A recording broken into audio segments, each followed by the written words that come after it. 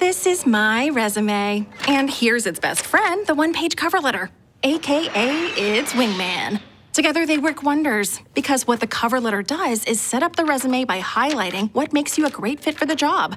It shows your personality with 3 concise paragraphs that should be readable in around 10 seconds or less. So, how do you write a cover letter? Let me walk you through one. Literally. Let's say you're applying for an engineer job. Don't forget your header. Date, name, address, contact info, all that jazz. Kick it off with a greeting to address the hiring manager. If you can, find out their name. If you can't, stick with this. The attention getter. The opening paragraph. Introduce yourself and enthusiastically tell the employer why you're applying for the job. Include why you're excited and how the job lines up with your career goals. Avoid sounding formulaic by adding keywords from the job posting.